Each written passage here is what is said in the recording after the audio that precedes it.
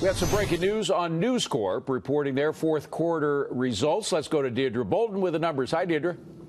David, so you have a beat on both the top line and the bottom line. News Corp, as we know, the parent of the Wall Street Journal, among other businesses. I'm going to take you through some of the units, but just the headline. So you had 8 cents a share, and that exceeded analyst expectations for earnings of 6 cents a share. If you look to revenue, $2.69 billion. That is what is posted. And the analyst community had been looking for $2.65 billion. So again, you have a beat on the top and the bottom line.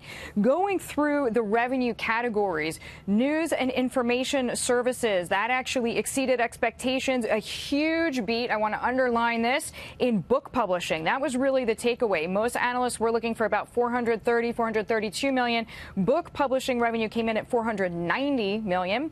And if you look to digital real estate services, that actually exceeded what analysts were looking for as well. Realtor.com is probably the best known property under that particular business unit. So, David, looks like a very strong quarter. Back to you. All because of Greg Jarrett's book. That's why. Deirdre, thank you very much.